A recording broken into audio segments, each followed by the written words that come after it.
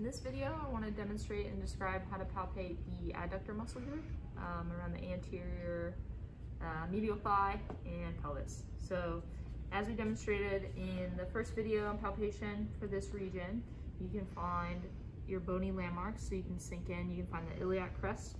You can also find a SIS.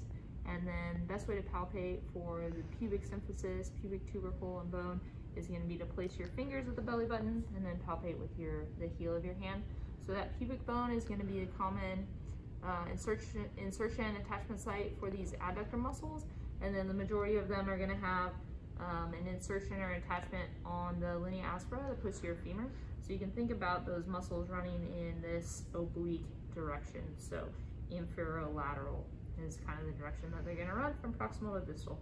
The other thing we think about when palpating the adductors is patient privacy, and you can actually ask the patient to self-guard at the genitals. So, do you mind just placing your hand right here, and I'm going to have you use this hand and just create a border for me, just right there.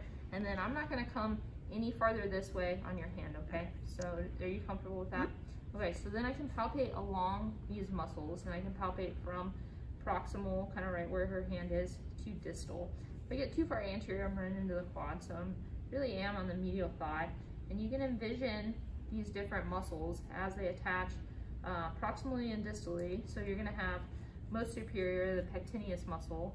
You're gonna have the adductor longus, adductor magnus.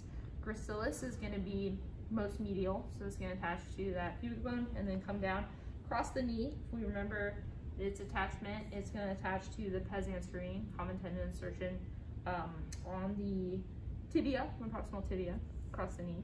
And then deep to those muscles that we described are going to be the adductor brevis, and adductor magnus is a little bit deep with attachment to the adductor tubercle and then also linea aspera. So kind of two components to that muscle, and we're going to get to that on the posterior thigh. So that's the adductor group.